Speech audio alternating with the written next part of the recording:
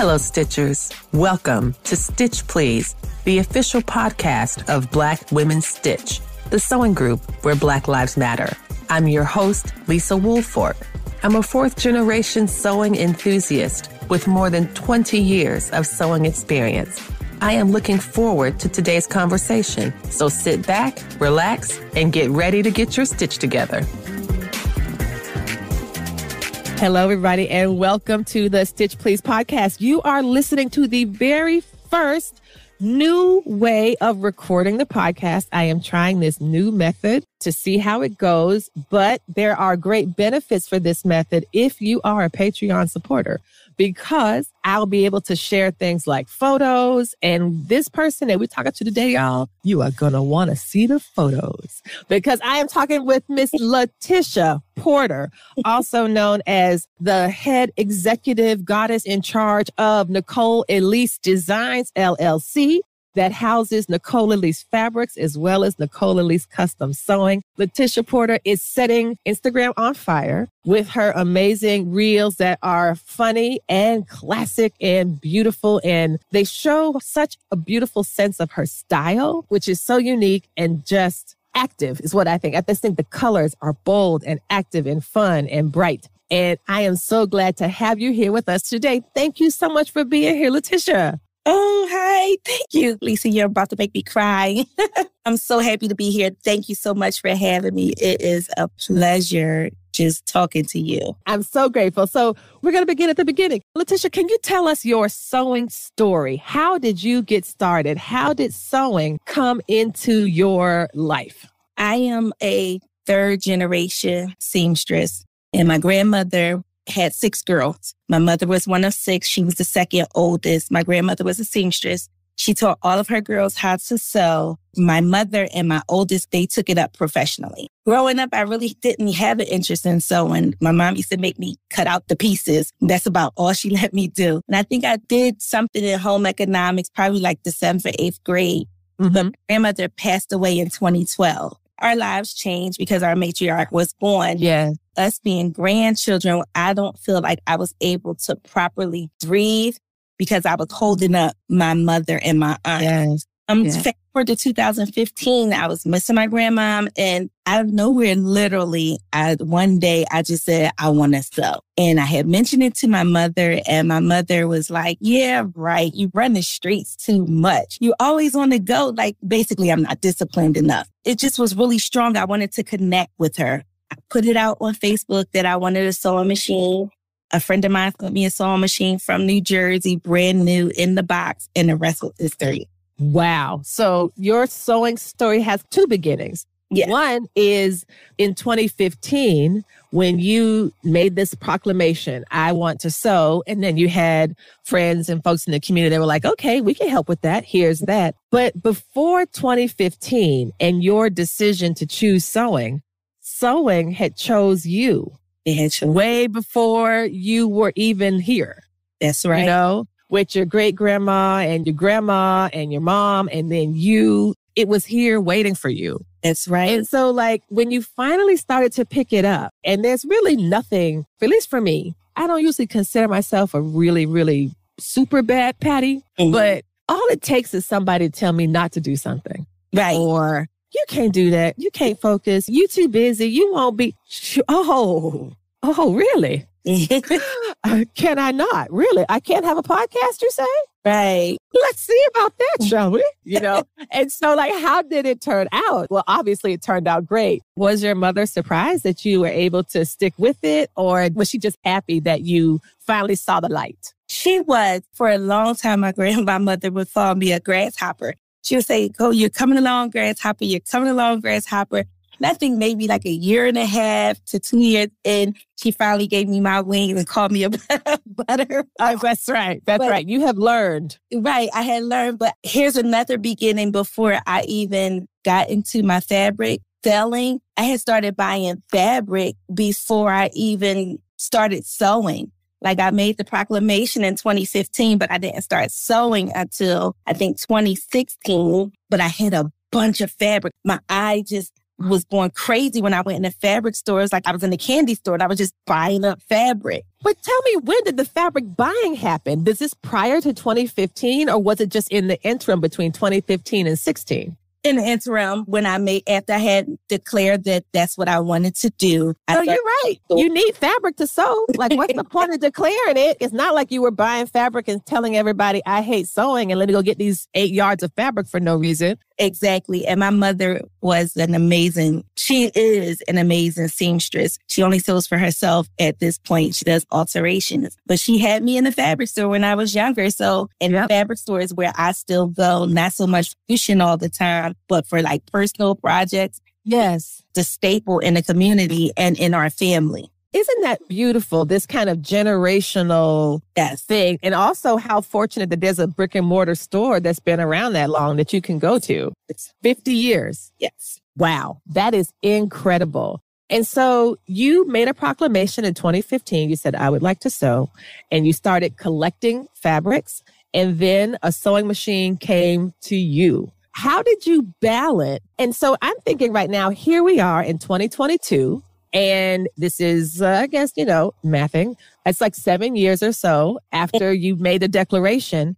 And you have a fabric business and a custom sewing business, all under the heading of NicoleElise LLC. And that's the Instagram account, NicoleElise, y'all, that is like hot fire. There's reels, there's stories, there's posts. It's all bangers all the time. It's really wonderful. So how on earth does someone who just decides to say in 2015, I want to sew, go from a reluctant apprentice who was, as a child, you got to cut the patterns, which is not the funnest part of sewing because you're not really sewing. They made you do the grunt work. I bet they let you pick up the pins off the floor too, I bet. Go over here and bring them young eyes over here. Before they had needle threading machines, they had children with small hands and we were the needle thread. Yeah. So like, how did you get from there to where you are now, which is 2 sewing businesses? I think it was just drive and passion. I found something that I was passionate about outside of what I do professionally. It seemed like I was overexerting myself ever because I love to do it. In the fabric store, it was just like me going literally in a candy shop. I'm not a candy person. I don't have any cavities. Woohoo! All right. But the feeling that I get when I go into the fabric store was just overwhelming. So it just made me want to make things. In addition to that, on the flip side, I am a single mother of 2. And so I open my clothes so that I can spend less money on me. So I thought, and more my daughter. Yes. I love that sewing myth that you got going on there. Like, I will save. In 2015, you still had that 1973 attitude that saving money is something you can accomplish with sewing. And in fact, psych. So that didn't exactly turn out that same way. How did it turn out instead? It did not. It ended with me with loads and loads and loads and loads and loads of fabric. But I'm okay. I'm okay with that, obviously, because I turned it into a store. And what happened was people started asking me. I was more or less more active like on Facebook in the McCall's pattern group. I was more active on there until I learned about IG. And I had no idea about the sewing community on Instagram. Someone had inboxed me and asked me if I sold the fabric from the dresses that I wore because they lived in rural areas and they have stores or shops that other than, let's say, a Joann's where they could find other varieties of fabric. Really what kind of sparked, or I would say that was the catalyst to the business. I had the interest, but it was just an interest, but that propelled me. That's really wonderful because in some ways I feel like not only are you a role model, you are also a very powerful enabler. Oh. Because now I think that maybe I too could have a fabric store in my studio. Sure, I could, except that I don't want to sell anybody my fabric, LaTisha. I want to keep all the stuff that's here is for me. And I couldn't have a store because that would mean I would have to release some of this fabric that I have voluntarily. Or you can do some work, do some homework, do some research, get yourself a good distributor. You have a great fan base and following. I have no doubt that you could. I really appreciate the faith you have in my abilities. And we are going to leave the conversation there because I am of the opinion that I cannot take on not another damn one thing. Not none. Not a thing. I'm just like, there's a lot of great ideas in the world.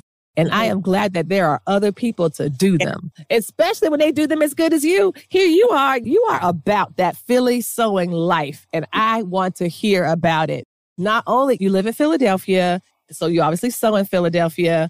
And Philadelphia has a lot of really great sewing stuff, actually. I know with Michelle Norris and her magazine, the Sewn magazine that's in Philadelphia. It's Sarah Bond, and she's a well-known, like world-renowned quilter, and she's in Philadelphia. And you run Philly Sewing Style. You've got to tell me about that. What is it about Philly that's unique for sewing? You know, all the regions have their own things. LA has its own sewing scene, the New York sewing scene.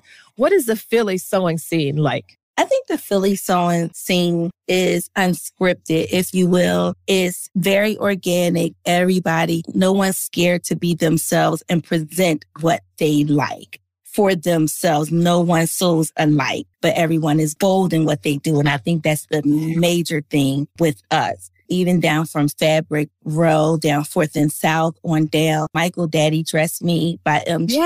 Yes. Him and Ava own their style. And I think that's wonderful. We just buy, make, and wear what we like. I think that's the Philly thing. I love that. Sometimes, too, I think we go against the grain.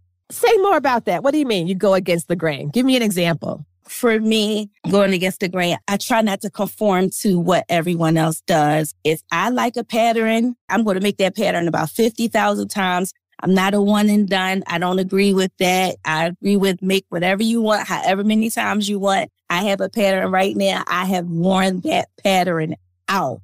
I mean, over 50 dresses for myself. I'm not ashamed of it. If you grew up in Philly, you have a no nonsense type attitude. All right now. And not too much affects you like that because you got to.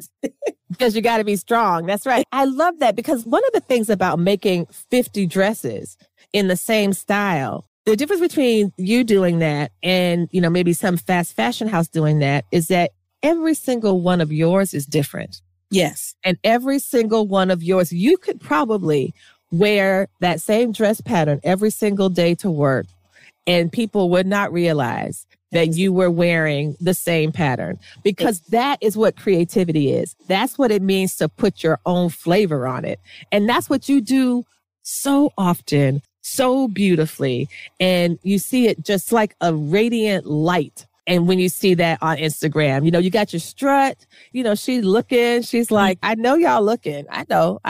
Now tell me a bit more about what was it like to be in Sewn magazine? And I'm not sure if you spend a lot of time with the magazine editors, because I know y'all are both in the same city, but what is that like? Have you been in the magazine more than one time? No, I've only been in there once. But once is great. I was in there once. I was very proud of myself. I showed everybody. Yeah, I did too. I couldn't believe it. Like when I received the email, like, kind of like when I received your inbox. It was like, my God, like seriously? It was major to me. And as I was filling out your questionnaire, I'm like, she doesn't even know that Black Women Stitch or the Stitch podcast. This is major right here. So it was a learning experience. Yeah. I had anyone like judge my garment before. So I initially started out with one dress and had to switch to another. I had to have a little bit of thick skin because probably half of them I thought I was going to just throw in a towel. And a couple of soul sisters talked me off the ledge. The day I did the photo shoot of the first dress, they had the ditch. It was 94 degrees outside. Oh my gosh. So hot. Sweat was pouring off my head. Wow. But then the second one, which was what I was going to do initially, it just all fell together so nicely in my studio. It was just really nice to see myself from the beginning to the end of the project and then to see it published. Telling everybody, I'm in the next thing.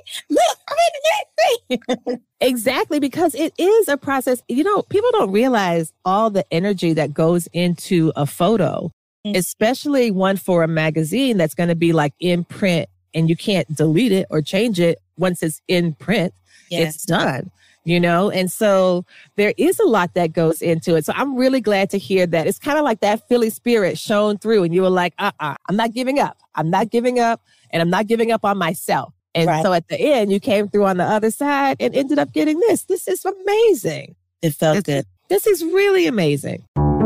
Hey, friends. Hey. Stop on by the Black Women Stitch Patreon page and help us gain 200 new subscribers by the end of 2022. The Black Women Stitch Patreon page has been recalibrated to reflect 3 levels of giving with excellent benefits in each tier. Beginning at $5 a month, the Black Women Stitch Patreon includes benefits such as videos of the Stitch Please podcast, monthly stitch ups, direct video messaging, a quarterly gift, and more. So check out the Black Women Stitch Patreon and help us get 200 new subscribers by the end of 2022. The link to the Black Women Stitch Patreon page is in the show notes. Help us help you get your stitch together. And thank you. I want to get back a little bit to the fabric business because I'm really interested in, it seems as though NicoleElise LLC is a combination of 2 loves, 2 sides of your sewing life. It's the fabric side, which some might say is the supply side, right? Because you really can't have sewing without fabric. But then there's the custom sewing side, which is like the output. Right. It seems like those things work really well together. When you think about these 2 halves of your business, how do the fabric business and the custom sewing feed into each other? Or do they? Or are they very, very firm and they don't cross paths? I would just imagine that when you're creating a custom look for someone, I just wondered if maybe because you have connections to distributors, you can find a unique fabric that other folks wouldn't have for your custom work. I'm not sure. How does that work? I think it's both. Both things kind of happen. A lot of times people will want something that they've seen me in. I mainly sew dresses and skirts for people. I sewed pants for a little while, but I'm not interested. Too many fit issues. Most of my fabric comes from my distributor. So then I already have it available. So they do intertwine a lot. If they don't, or if my customers are looking for something specific, I do have the advantage that I can reach out to my distributor and say, hey, I need X, Y, and Z, and then they get it for me. Oh, great. That's really wonderful. And so custom sewing, I think it's such a challenging business. I mean, when you said that you don't like to do pants because of all the fit issues, and there are, they change the crotch depth and the waistband and the gapping and the booty blessings, like there's a lot of steps. But that's how I feel about custom sewing and alterations. That's just like, that's too much. No. Yeah. But you do it. So tell me, how do you get past, I guess maybe for some, the anxiety or the challenge of fitting another body well, one that's not yours, making things for other people so that it's to their custom taste? That just feels so hard. How do you manage? Okay. So I think because in almost 7 years in, I've probably just this year come to the realization and knowledge, like, no, I'm only going to do certain things.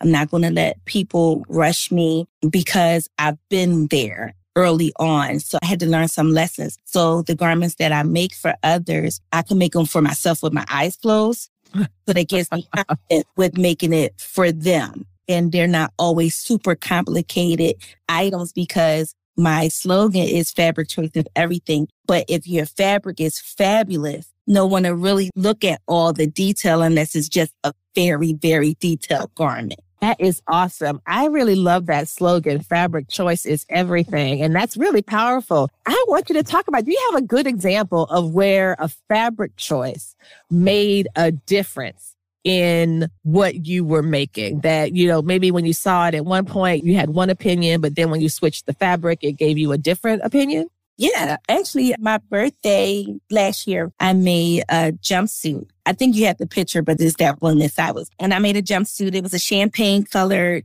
pants jumpsuit off the shoulder. But then the skirt was made of this really pretty, like brocade fabric. Wow. The skirt part was going to be the same as the jumper. And that fabric and made it as the skirt. It just elevated the look. Wow. And I was super duper excited. I had so much fabric left. I still have a little bit of it left that I made a duster and I did like this. I called it the Josephina duster because every panel was a different color or a different. Oh my gosh. Oh, man. That is amazing. That is amazing. Oh, my, wow. The picture, it's really very stunning because this recording, y'all, is going to Patreon. We just shared this picture. Speaking of pictures, you've got to tell us about this.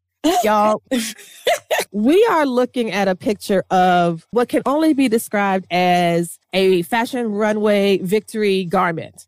This is made out of caution tape. Talk about fabric choice is everything. And even when you don't have fabric, you can make some out of caution tape. Let us know how this beautiful idea come from. So that idea came from, I believe it was 2020, January 2020. There was a sewing bowl. It was called the Sewing Bowl Channel. Yes. It was by Tabitha Sower and Lynn.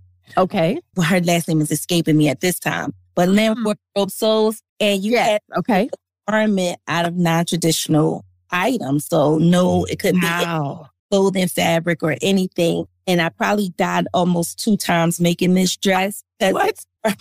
The top part is an air filter. And I spray painted the air filter. And oh my gosh. I was Googling ideas and I might have been on Pinterest and I saw like a dress is made out of newspaper. And I said, okay, I want a ruffled dress. One of my girlfriends said, Tisha, why don't you try caution tape? And I'm like, caution tape. And I'd say, you know what? I'm going to use it. It's yellow and black. I went with it out. I wanted ruffles. I bought some muslin, not a muslin person. I typically don't make muslins before I make garments. I probably should sometimes learn a lesson. I still never go back and do it. So I'm like, this one's going to be fine without a muslin. This is going to be the time it will work just fine. Right, exactly.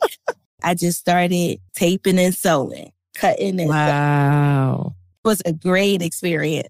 It looks like a great experience. It's really absolutely wonderful. It's such a beautiful and stunning piece, and it's so unusual. It really is. It's just so powerful. And I wanted you to talk a little bit about the way that you are taking over Instagram for the 99 and the 2000s with all these amazing reels and your 40,000 Instagram followers or something like that. Give or take a few thousand. Honestly, this is really wonderful. Talk about this kind of boom in creativity in a whole nother venue. So I think what happened was anybody that knows me, my family and friends, know I love to dance. I grew up in the church, but I love to dance. And this one video, I was following Bishop Oles and his wife, and they video to a song of reels, and I did a side-by-side reel. Throwing off this puffy sleeve top that I made. I had already worn it, but I literally was home. I think we were on a break, like 20 minutes. I threw some tights on and threw this shirt on and learned to dance, and I posted it. And that night, my following went from like 3,000, I think, to like 7,000, but then it kept growing. And then a couple weeks later, and I really wasn't thinking, I was just dancing. In these videos, I was learning the dances. And a couple weeks later, there was a reggae song on, Afghan Dress. And back to my college days at Delaware State University, and I started doing the dance.